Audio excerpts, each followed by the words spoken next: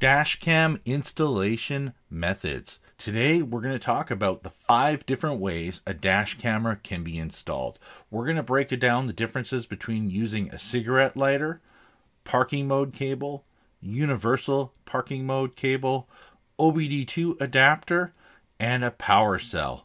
Don't forget to like and subscribe. If you do have any questions, please leave comments down below. If you want to see one of our other popular videos, if you also look down below, we do have links to a lot of our other popular videos. Anyways, let's tackle these questions. Different types of installation. Cigarette lighter cable. If you get a dash camera that comes with a cigarette lighter cable, keep in mind, this has no low battery protection at all. All it will do is plug directly into the cigarette lighter and power up the dash camera. Keep in mind, I would verify whether your cigarette lighter cable is a constant power plug-in or ignition based. If it is a constant power plug-in, there's a good chance that your vehicle's battery will die overnight because you're going to keep it on all night with no protection of the battery voltage. Universal parking mode cable. Now, for customers that actually get a cigarette lighter cable dash camera, but they don't have any parking mode capability, or they just don't have the parking mode cable, we do have a universal parking mode cable, which is actually from Blackview. It's called the Power Magic Pro. What happens with this system is the cigarette lighter will plug into it, and then there's a little bit of dip switches that will allow you to set the time and low battery protection for parking mode. And this is just a universal way to make every dash camera into parking mode. Some of the downfalls of using this is the fact that it won't actually work in like a true parking mode. What I mean by that is when you're using like a Hardwire or an OBD2 cable from other manufacturers, what they will do is they'll give you the option of like time lapse or impact only or motion detection. And when you're using just the universal mode, what it's going to do is it's going to record the normal recording mode completely while parked. And it's not going to have any difference in terms of recording capabilities. It's just going to record its normal 30 frames per second and not give you that fluctuation. OBD2 cable installation. So what the OBD2 cable is basically it plugs directly in underneath your dash. Pretty much every vehicle except a few Teslas have an OBD2 cable plug-in. And this is what a mechanic would actually plug into to do a diagnostic, to clear your check engine lights or find out if your oxygen sensor's on or something like that in terms of challenges with your vehicle. Now, this will plug right in to that connector. What it does for you is it will give you parking mode, and it will also give you low battery protection because the dash cameras that it does work for have low battery protection built into the systems. Okay.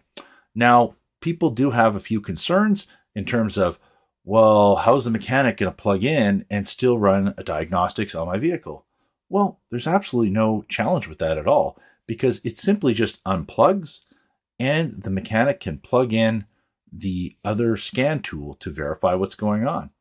And it also gives peace of mind because if there is anybody saying there's a problem with electrical in your vehicle, this can literally unplug in 2 seconds and you're completely ruled out of having any electrical challenges in the vehicle.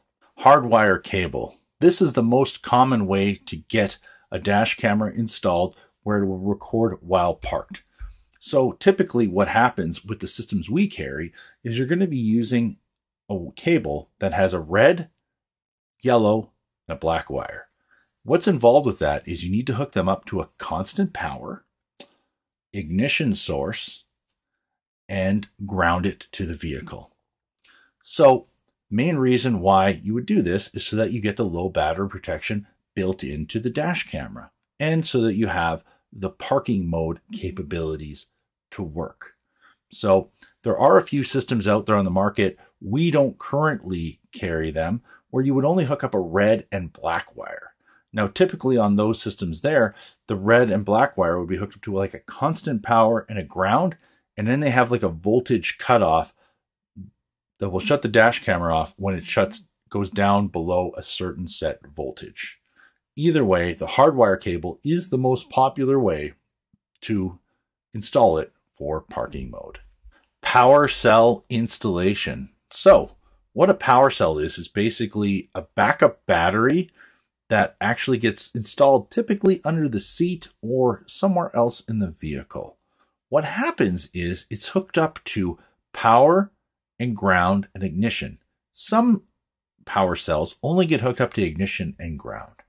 What happens with this is as you are driving around with your vehicle, it charges up the power cell. Most of them last from anywhere from 16 to 24 hours while in parking mode.